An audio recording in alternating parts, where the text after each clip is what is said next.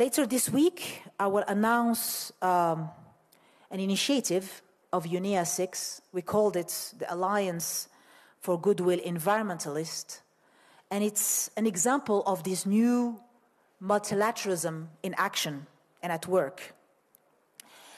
And this alliance, over the next few months, is definitely recognizing the need to create a sense of urgency on many issues, but 3 of them seem to be at the forefront: plastic pollution, lethal humidity, and soil health. This is coming from this alliance of scientists, business people, and policymakers.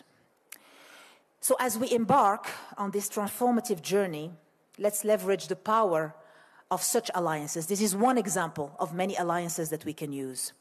Combining the strengths of the private sector, the vision of our scientists, and the rigor of scientific inquiry, and I'm hoping the wisdom of politicians and policymaking.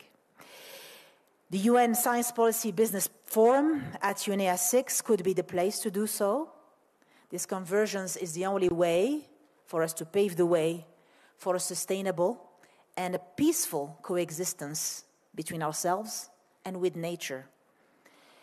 The Summit of the Future also awaits us in New York in September, and it's our duty to ensure that it becomes a testament to what humanity and humanism can achieve when we stand together for a greater cause than all of us.